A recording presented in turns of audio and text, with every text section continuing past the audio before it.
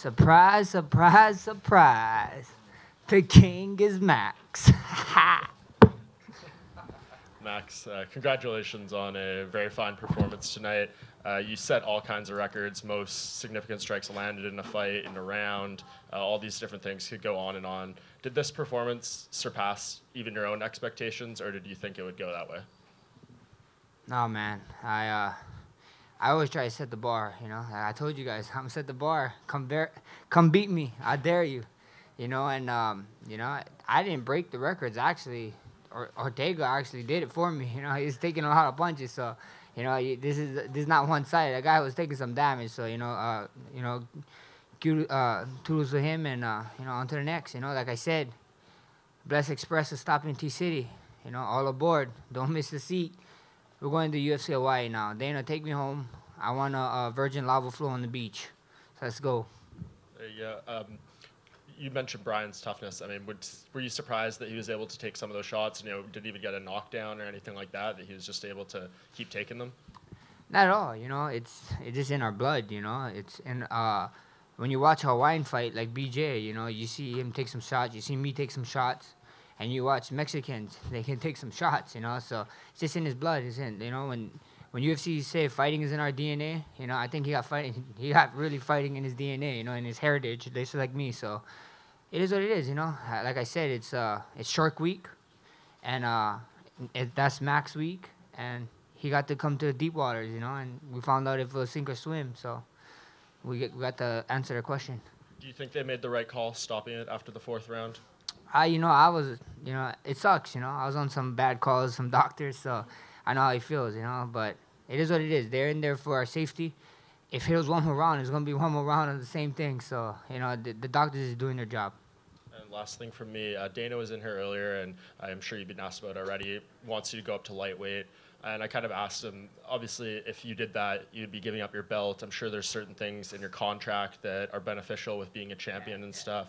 So when it comes to all that, I mean, do you need some sort of assurances if you do go up, whether it's a title fight right away, certain things in your contract? Is that all part of it? Look, Dana White is the boss. The boss is looking for super fights, All the UFC guys, you guys be talking about me fighting at 55 for super fights, so...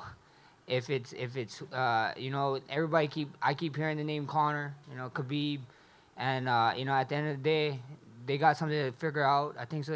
It's after this fight actually, right? The little press thing that they're going on. So hopefully they can figure it out. Wish the best of luck to them, and we can sit down with Dana. We figure it out. Tony Ferguson said he'd like to fight you. Hey, we see what happens. That's a fun fight. I mean, you guys watching Bet It? Someone called me, Tony, so I got a bone to pick. Max, you're 16-3 now in the UFC, 13-fight win streak. You just tied GSP, John Jones, Demetrius Johnson, right behind Anderson Silva. Not only are you probably the greatest featherweight ever, you might be one of the greatest fighters of all time. Does that drive you to become the greatest MMA fighter ever? Yeah, you're wrong. I still believe the greatest featherweight of all time is Jose Aldo. And when I'm 30 or 31 or his age, then you ask me if I'm the greatest featherweight of all time, if I'm stood here. But, at the end of the day, I just want to be the pound-for-pound number one, I'm a champion. I'm defending my belt. Now I'm being number one. If it's up a weight class, it's up. If it's here, defending my throne. If I get to fight one of my good friends, the baddest man on the planet for that title, bring it on, Kung Fu Panda. I got you, DC. Hawaiians, we love eating, and I can see him very soon. Max, I mean, over 300 strikes landed in that fight. Like he said, you broke all kinds of records. When you're just in there, though, and you're standing in front of this guy and you're just hitting him with shot after shot and he just is walking forward and not falling down, what is going through your head? Man, this guy I was just thinking, he's going to be in here for 5 rounds taking this much. I hope he's okay, but so be it. It is what it is. He's going to get damaged, That's my game plan. I take it deep waters, Like I said, when you're ready to walk out that door, I'll hold your hand and walk you through that door, But if not, if you're just going to tough it out, hey, tough man, good for you. Yeah, I mean, you were coming off the longest layoff of your career, and I think you have maybe a bit of a reputation as a slow starter, but you going in there and you were on fire early. It felt like you found your distance really quickly in that fight. Did you really get into it really quickly as opposed to starting slow in your mind, and what went into that? Yeah, you can thank my coaches for that. They let they loosened the leash on me on this one in like early in the round. So early in the fight, in the back, they tell me just be loose, just go out there and do your thing, ready, go attack. Every other fight, they're holding me, like a pit bull, like just pulling me back and being like, hey, hold on, relax, and then it's like a retractable one, so they just keep letting go of the thumb and letting it go. But this one they said go get it, go have fun. I was singing my walkout song. I was talking to Ortega in there. I was talking to Joel every time I went back. I saw my son. Told him what's up in there. He told me keep my eyes on Ortega, so it was cool. Just how good did it feel to get back? Felt great. I felt like a Canadian, eh? This is the 10th island. This is ridiculous, Hey, you guys switched up on me on one of the rounds, though. I heard them chanting Ortega, and I was like, wow. I was like, come on, guys. And then, they came right back around, and it was louder. So, hey, I love you guys, 10th island. You guys are the best. Well, hey, last one for me.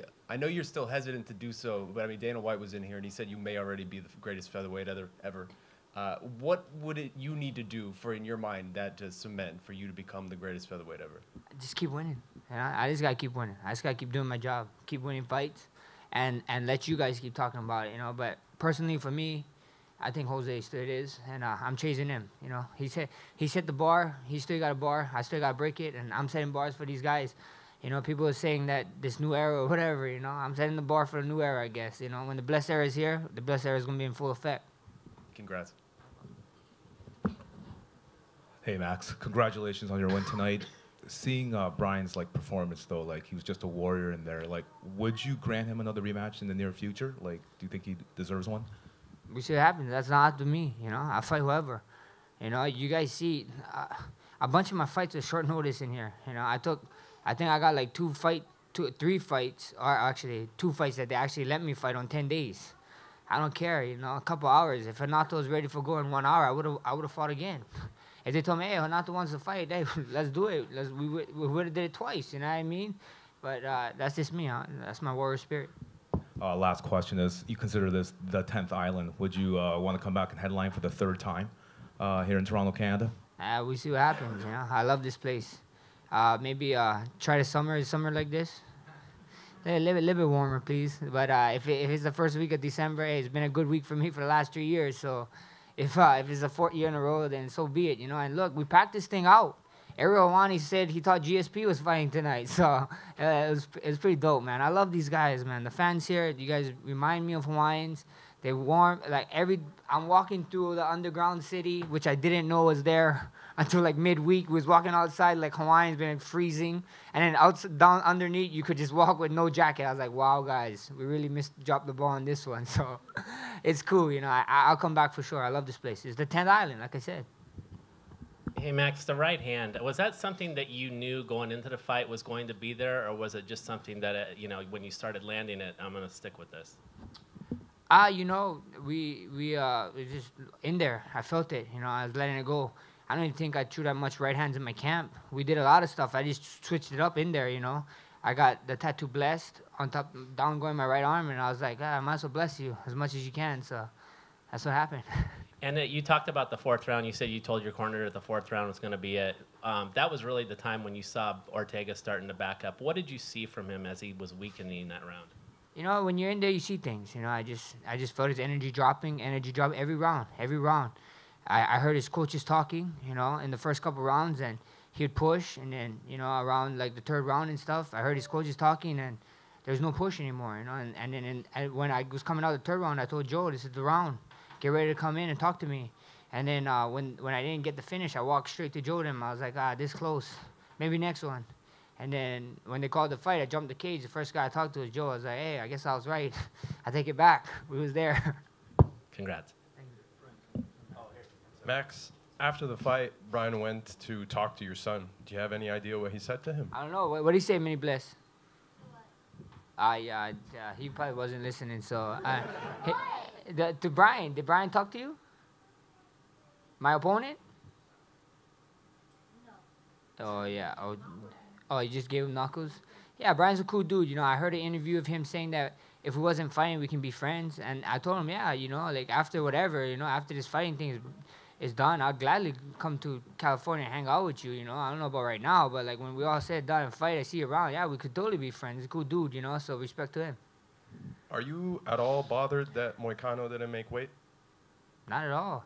Like it's hard. He was like an alternate. Like how do you get hyped up to be an alternate when you make weight and you can't fight?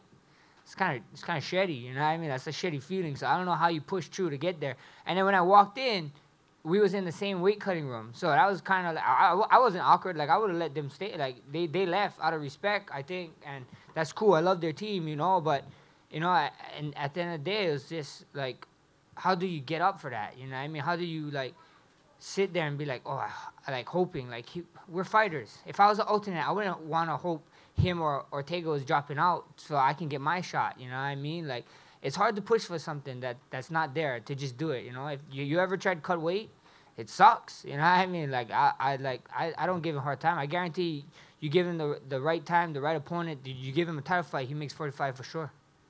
Last question for me. You were supposed to fight Frankie Edgar at UFC 222.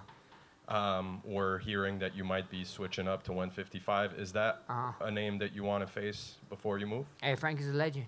Frankie's a legend. Like I said, I saw Mark Henry. Me and Mark Henry was talking, and I told Mark Henry, hey, if me and Frankie keep this up, we can catch up Khabib and Tony on the most misaligned fight. So, but let's not do it, So, but he's one of the legends. He's one of the good. He got some injuries right now, and when he figures it out, I'll be right here. And if it's 55, it's 55. Like I said, the boss man, the guys are trying to make super fights, and all the UFC guys in the back, I keep hearing them throwing names. You know what I mean? So we see what happens. We see what happens. We got nothing but time on our side, so I'm here to stay, baby. Like I said, is there anyone else? Step forward. Max, when you look at the lightweight division, Dana said the top 5 fights he thought would be great for you. Any of those top guys. Which one do you think you match up with best and would make the most fun fight with when you look at Khabib or Tony, Kevin Lee, obviously McGregor? Is there anyone you look at and you think you would have the most fun fighting? Everybody talk about the top 3 guys, and everybody talk about the Tony. Everybody wants to see me and Connor because we fought when I was a kid. You know what I mean? A long time ago. Dennis beat that Max too. Dennis Bermudez beat that Max a couple years ago. So, the top 20 featherweights in the world, 30 would beat that Max, So it is what it is. And then Khabib is another undefeated fighter, If I got this niche, I guess. I just gave an undefeated fighter his first loss. So maybe that one might excite me the most. And we were supposed to have that one. So we see what happens. I don't know. I ain't picky. Feed me. They all can get it, As a competitor, because you lost to Connor, would he have any more interest to you just so you could avenge that? You're a competitor, you want to win. You lost to him. Would you want to avenge that more than against somebody else? Not really. Like as a competitor, I have 3 losses, so I want to get them all 3 back. That's just me. But I want to fight everyone. Whoever. As a competitor, I fight whoever. If you tell me some guy's the best, let's do it. You know what I mean? Like, is this the best guy? I'm gonna fight you then. Put your dukes up. Let's trade blows. Lastly, what do you attribute your great improvement to from 5 years ago to now? 5 years is not a long time, but you are a dramatically different guy. What do you attribute the improvement to? Great coaches. I'm about to give you 3 names. Write them down. They're gonna go in the history book. Rylan Lazarus, Ivan Flores, and Darren Yap. The 3-headed beast. These guys is animals. These guys break down a lot of stuff.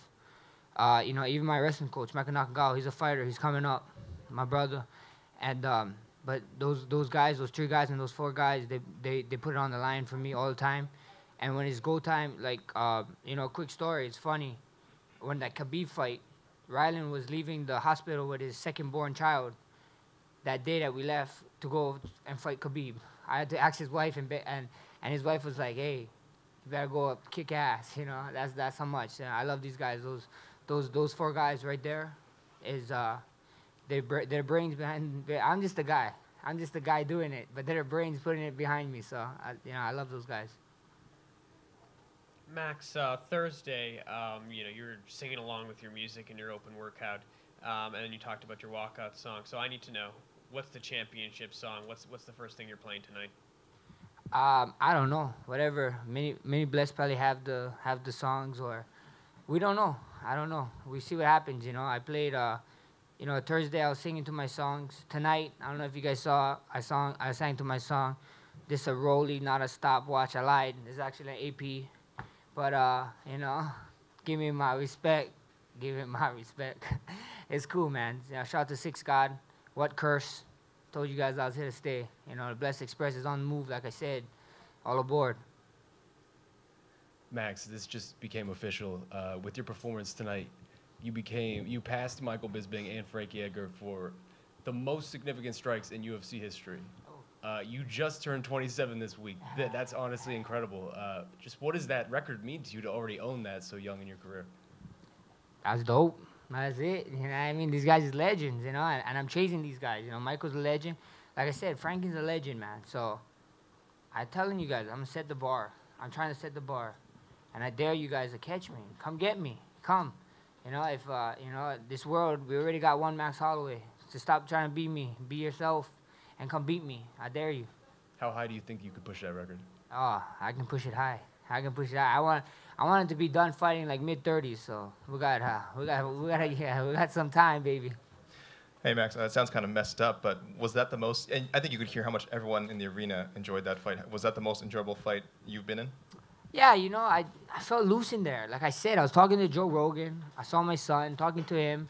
My coaches was talking to me. I was talking back. I was talking to Ortega in there. I was talking to everyone, you know. If I had a cell phone, I'd probably be texting someone. Who knows, you know. I was having the time of my life, man. I missed this, you know what I mean? Like, I talked about depression earlier in this week because I love this so much, and I got it taken away from me. I couldn't even train, you know. So I finally got to go in there and do my thing, and it was so fun, you know. It was so fun. You guys had to see. And as far as you're concerned, where does that fight stand among the best of 2018? I told you guys, Chris, you guys are so lucky. You guys, Christmas came early. You guys got a Loma and a Holloway fight on the same day. You guys welcome, you know. And they're probably gonna replay this card. I told you guys they're gonna replay. I'm not gonna be surprised if Christmas Eve, this card is replayed. Because they did it the last 3 years, so you guys, you know, well, congratulations. You guys are going to get like 3 free presents, even if you're supposed to get Cole.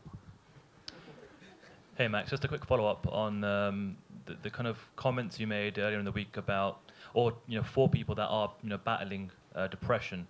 It got a lot of positive, you know, reaction online. Did you see any of that? Did people reach out to you after you made those comments? Yeah, a lot of people, you know, a lot of people. It's crazy because you know, a lot of people forget we're humans. I'm human just like you guys. And they keep forgetting they superheroes, you know. They're just not there yet, you know. Like, everybody keep calling me champ. I was a champ before I had this. This doesn't make me a champ. I can put it all the way on the ground, put it on the ground, whatever you want to do. I was a champion before when I started. When I said I wanted to be a UFC, I carried myself as a champ. And that's what it is. This is just extra. This is just something to prove to you guys. Like, look, I already knew I was a champ, you know. Now right here, whatever, you know. And that's what I said, you know, don't be scared, you know. At the end of the day, talk to somebody. But you need yourself, you know. You got to back up yourself.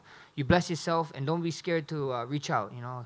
Surround yourself with a great team. Like I said, I got a great group of guys behind me that's always behind me, and they love me. And, you know, reach out to people. You know, depression is a real thing. Congratulations. Thank you, boss. Thanks, Max. Thank you. Thank you, guys.